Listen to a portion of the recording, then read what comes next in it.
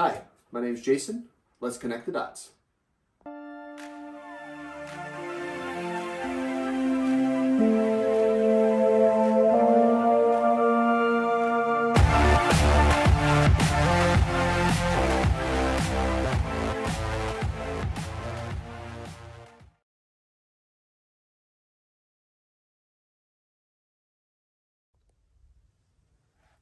Hello, today we're at my range and we're going to talk about bench setup.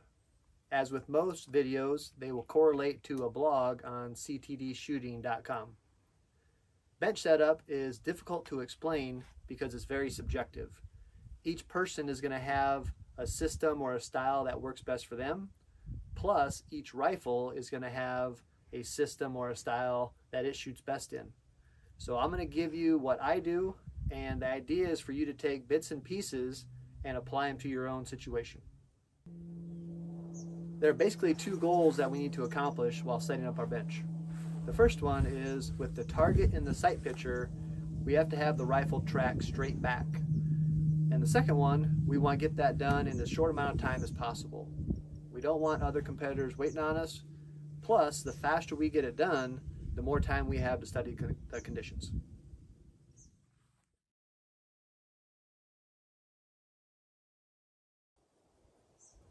The first thing I want to do is get my height of my chair. And through trial and error, I have found the height that works best for me. I like to have the rifle butt right in the pocket of my shoulder, and I also don't like to have to move my head or strain my neck to look through my scope. So what I have is I found my height and I marked it on a piece of rope. So now every time I go to a new match or a new bench, I just take out my rope and measure that height. Next thing I want to do is I want to get a rough placement of my rear bag. So on the same piece of rope, I have a black mark. And I just lay this down, and that'll be the front of my rear bag. So right around that distance. And then I like to have my rear bag about 1/4 to 1/2 inch from the edge of this bench. I think that's very important because when you lean against the table, you do not want to be leaning against your bag. Lean against the table, not the bag. The last thing I do, now that I have that starting distance, is I stand behind the bag and I just line up the target with direct line with those ears. That just gives me a rough idea of where this bag is. I'll have to move the bag, but this is a general idea of where it's going to go. The last part of this phase is to rough set the front rest, and I use super feet. So I'm just going to put down my super feet, and I have a third mark that gives me a rough idea of where the front edge of my front rest is going to go.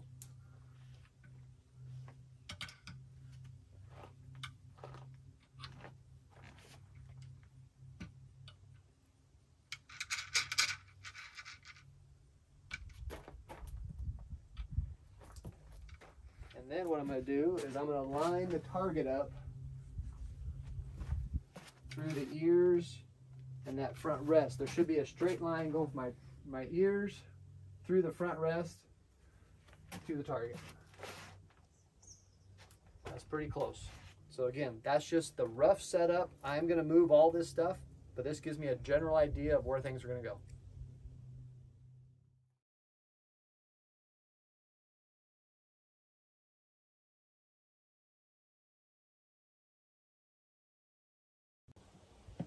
In phase 2, I'm going to do a rough setup with the rifle. First thing I need to do is check to make sure that my front rest is level. Good. And then I'm just going to loosely set in the rifle. I'm not going to stick it down in the ears. I'm not going to push it back and forth. And first thing I want to do is just make sure that I have a straight line to the target. I'm making a straight line through the buttstock, through the scope, through the barrel, and it should hit the target. And I can see I'm a little bit to the left already.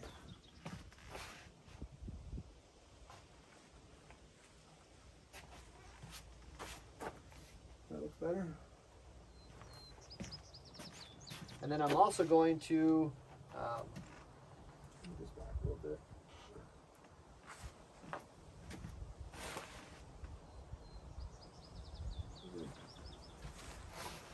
I'm also going to match up these lines on my stock and the rear bag. A few checks that we want to do in this phase of the setup is to match up my lines on the rear stock and the rear bag. You can see how they don't match up. So I'm just going to move my rear bag until they do match up. And what that does is that gives me the same distance of my buttstock and the bag each time.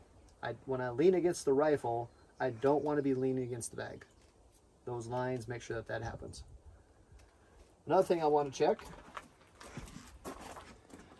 is I will check the straightness of this front rest. And what I'm doing is I'm matching up this part of the stock with this part of the front rest. So I'm just going to front rest. So I'm just going to slide that forward. I'm going to get my ears a little bit tighter. There we go. And you can see that it's kiltered. This side is touching, but this side's there's still a gap.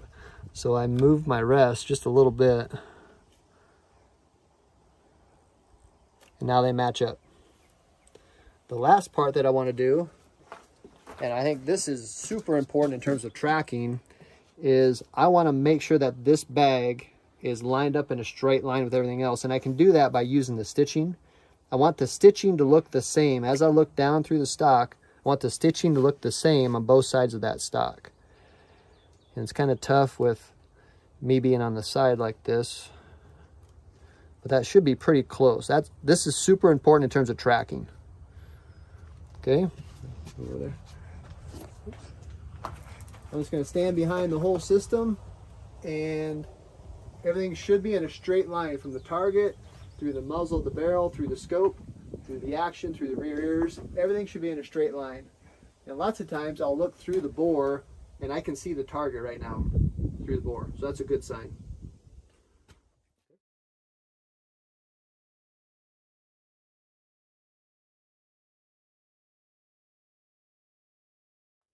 Okay, now it's time to fine tune it with the rifle. And the first thing I'm going to do is I'm going to settle the rifle into the bags. I'm going to push down on the back, go back and forth, and what this does is just settling the rifle into all the bags. It's getting the sand where it needs to go. I'm going to look through the scope, and I'm going to move my crosshairs left and right, and I should be pretty well centered. The center of my joystick is now in the center of the target.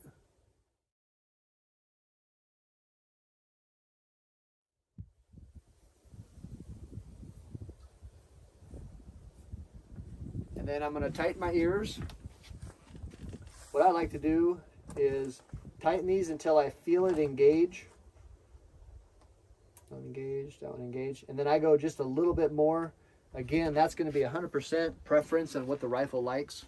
My rifle does not like a lot of front tension on there. Kind of a general rule is when you move the rifle back, you don't want it to stick and then just give way right away. If I move it back, the rifle's coming back. If I get the ears too tight, it'll stick and then break loose, and you don't want that. All right, so I'm looking through there.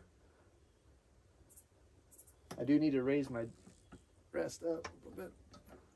I like to have the joystick, when the joystick is in the middle position, I like it to be in the middle of the target. Up there.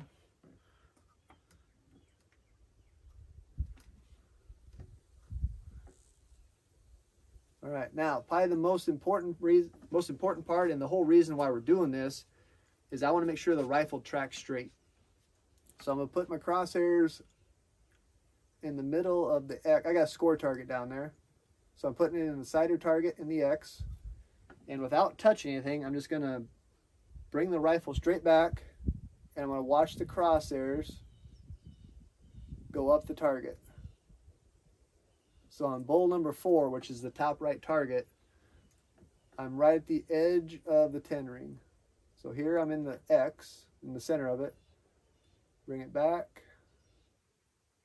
Right edge of the X. And by the time I get to the top, I'm still inside the 10 ring. So I'm set up pretty good. If it doesn't go straight up, the first thing you should check is your rear bag. Make sure that that is centered left and right on your stock.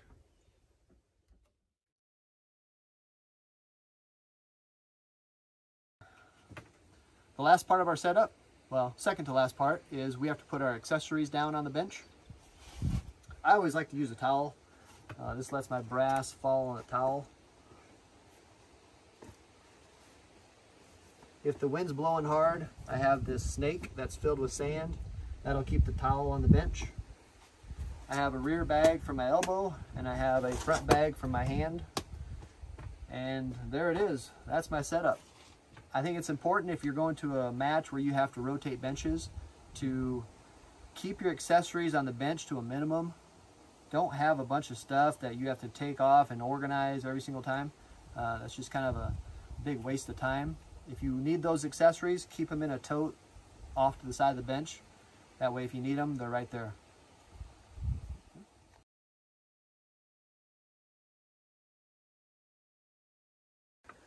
The last part of my setup is I'm going to mark the bench.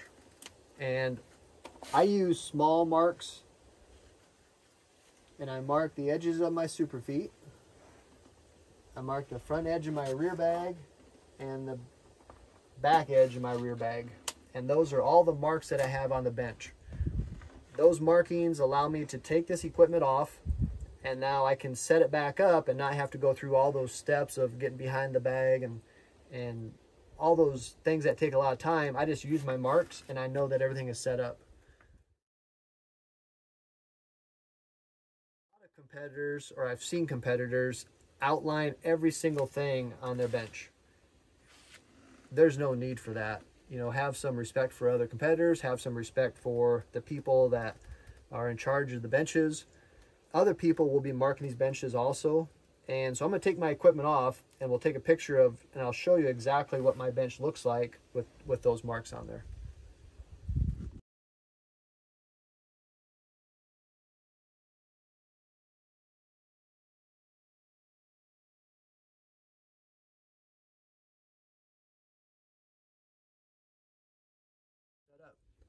One thing that I did not mention on the accessories, I will put my ammo holder and my stopwatch on my front rest. That way they're always in the same spot. Bench setup, it's very subjective. You need to find what works best for you and what works best for the rifle. Hopefully you can take a few bits and pieces from this, add it to other things that you have seen, and create your own style. Until next time, enjoy the experience.